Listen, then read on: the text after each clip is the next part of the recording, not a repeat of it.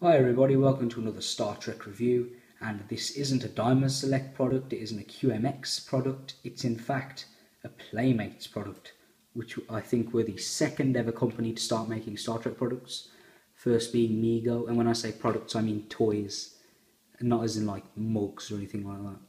And as you can see here we have the Phaser from 1992, which looks very cool. But what I'll do is I'll just put that down and I'll show you the package, as it is a really nice looking package. Anyway, here we have the packaging.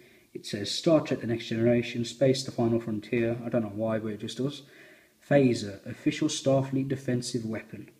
Playmates logo, stock number, what that means I don't know. Warning, realistic light up phaser beam, 2 authentic Star Trek phaser sounds, and a bonus technical blueprint included.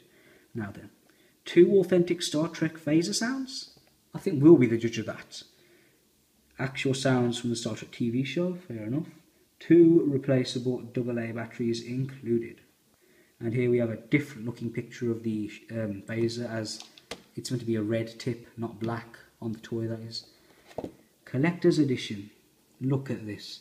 They made over 3 million of them. So it kind of makes me think, well, doesn't make it seem as special now that they've kind of characterised it like that, but I still really like it, and it has a nice, it's just a really nice toy, to be honest, because that's what it is, a toy.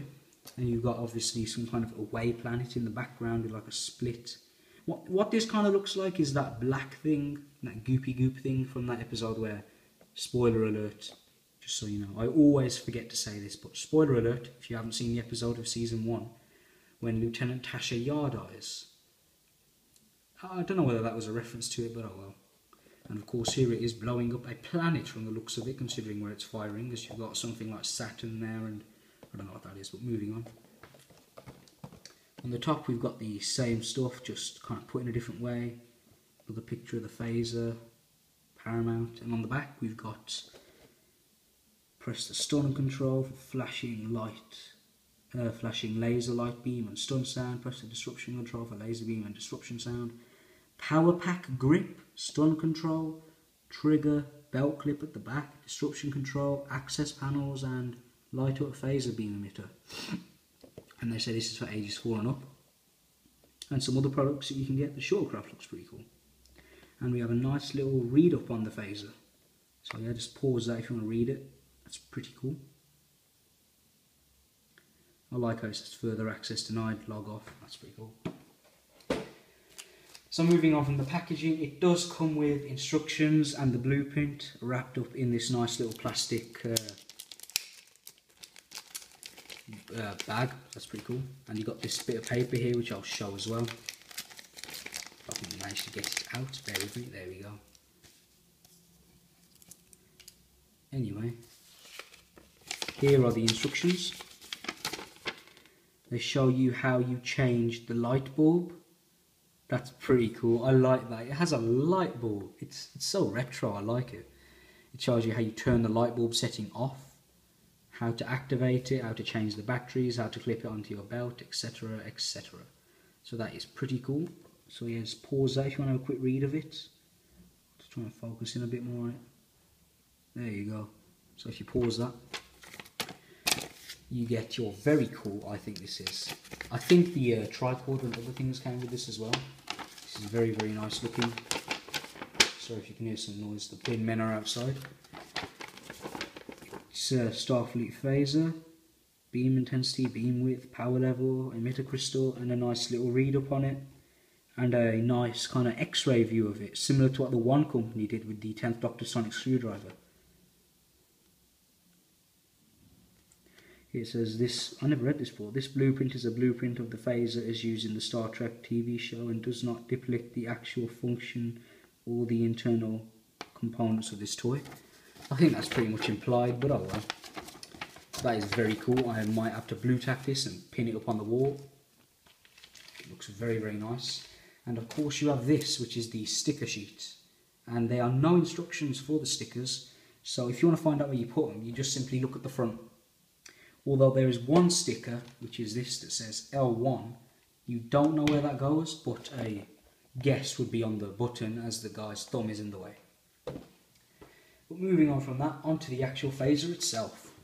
Here it is very nice actually. It is a really good representation of the phaser as well, considering when it was made, as this is a children's toy. It's weighty, and it says for 4+. I don't think this is good for 4-year-olds personally, but what are you going to do? They survived, so will I. You've got some nice detail on the handle, painted black, and it's sculpted as well as grip, so that's pretty cool. And you have the same detail on the bottom here.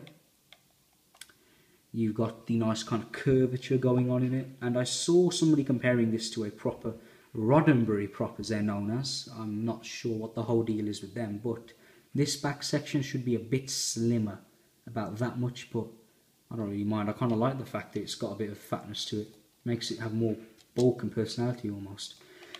Here you have your trigger, stun control and disruption control, and to change it from one function to the other, as you can see, it is on stun control. Just do that and it's on disruption, it's on stun, and you activate it, which I will do later. That's pretty cool. They've got this glossy silver tinfoil like sticker on there, I don't know why. And I just put that sticker on top, so that looks cool. They've cut some holes out here to kind of double as speaker holes, which look nice. Even though the proper speaker, see this one there, is here, which is disguised brilliantly as the power level indicator thing. It looks really, really good, because there's gaps in between each of these, so that's very nice. These are stickers as well on the side. It says 9 to 1, 16 to 8. And I like how it's got a random pattern, like comparing it to the one on the box. It's got yellow, green and blue. I mean, yellow, green and blue? Yellow, green and red. Don't know where that came from. But I like the look of this one more. It looks like the power levels are kind of fluctuating and the phaser's constantly changing, and with a bit of imagination, yeah. You've got these, which are known as access panels according to the thing. These stickers came pre-applied, although to be honest with you, I wish they didn't, because they applied them in a really crappy way, so I might as well have done it. You have a sticker here that says U5. What that means, I don't know. You tell me. Haha. You've got your phaser emitter part here, which in the show was black, but to give it a gimmick and have it light up, they made this red, which I don't mind. Turning it over, you've got some screw holes. These are to access the light bulb. These are to just open the whole thing up, I suppose. You've got a bit of copyright stuff here, 1992, Paramount Pictures. That's pretty cool. And yeah, this is quite strong as well, strong plastic. Probably so it'll last if you put it on your belt and everything. So I like the fact that it has this. When I was at the convention, I just connected this to my pocket, as I couldn't be asked to put it on my belt, as I'd have to tuck my shirt in and everything so it would show. So it looked cool in my pocket, and I went on the bridge and I sat down and I had this in my pocket, so I felt kind of special. But yeah, that's just me. You of course have your sound effects now, which I will show. This is the disruption mode. No, sorry, the stun control. If you're wondering why half of it is red and half of it is more of a proper light bulb colour, that's because the tip of this is just kind of ever so slightly red, so yeah. This will light up more of a light bulb colour, and the main thing here will be more red. So it's a nice little gimmick, and I'll just put it closer here so you can hear it better. I don't like the fact that it has like an almost cut off sound at the end. You can hear it's just a k. Yeah, the k. It's kind of irritating, but nothing too major. And of course your second sound effect. So, God, let's get this over with.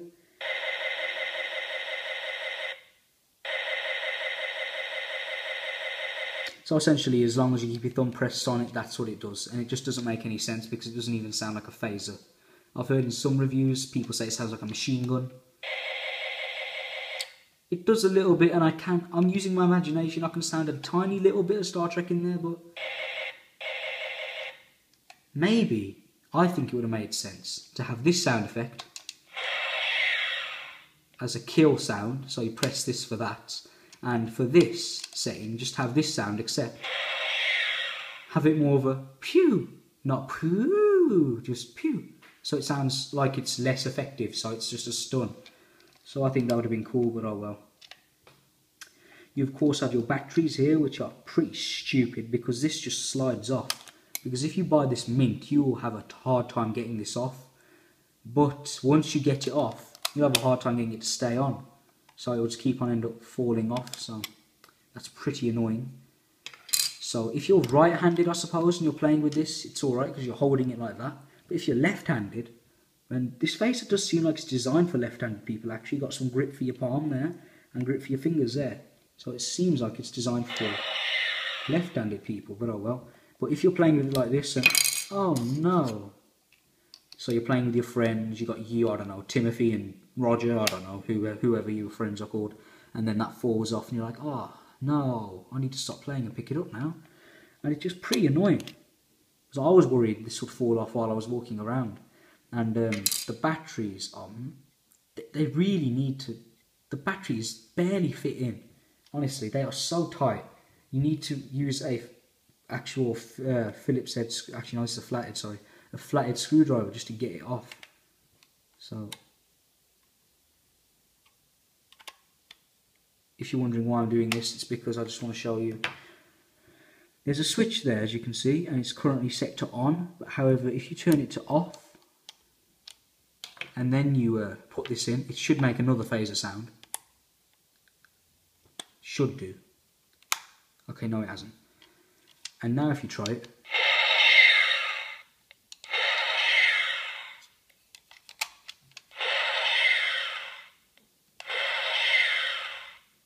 it sounds a bit louder without the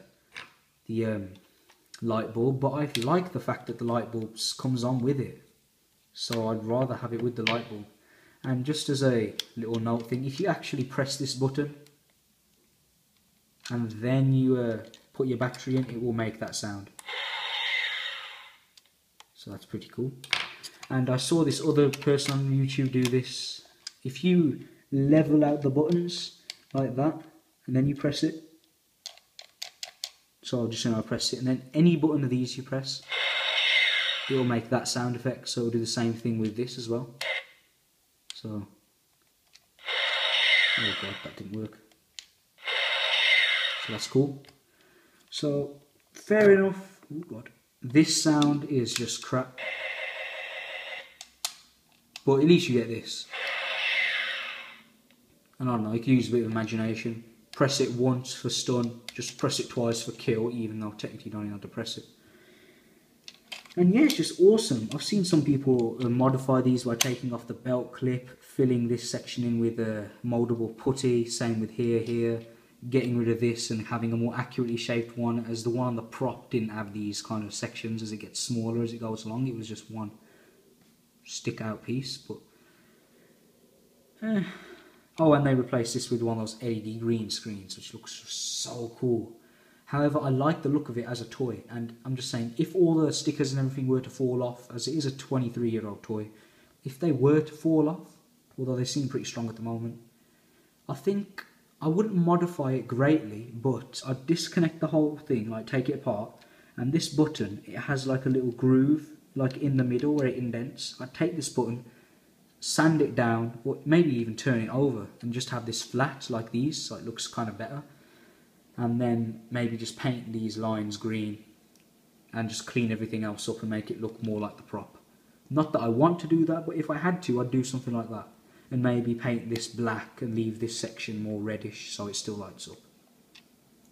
So as a whole, this toy is very, very cool. On a toy level, I'd give it a 7. It's relatively safe. It's got the functions that the actual thing has, and considering the time, it is awesome considering how well it looks like the prop. So as a toy, I give it a 7, but as a collector, I'm going to give this a 7.5. Doesn't sound like a massive kind of achievement, but I still really, really like this. It's got a very nice design to it, and yeah, it's just awesome. You can get the Dolphin style phaser as well, as this is known as the Cobra, Type 2 Cobra. The Dolphin, which was used in like insurrection and stuff like that. If you see it on eBay, I wouldn't say get the first contact one, as it has the same problem as this. One good sound and one really stupid sound. But the insurrection one, both of the sounds actually sound phaser-like. So I might try and pick that one up off the internet if I can find it. Anyway, this is coming off again. Anyway, I hope you enjoyed my review. This is a very, very cool product. And actually, before I move on, I just want to say, If you actually have it on display like this and you think it looks weird, mainly because one button's down, just flick it upside down like that. The button will stay up. But with a slight nudge, it will go back down again. So yeah, that's pretty cool. And the back's come off again. Bloody hell. Anyway, I hope you enjoyed my review. This is a really, really cool product. And yeah, thanks for watching, guys. Take care.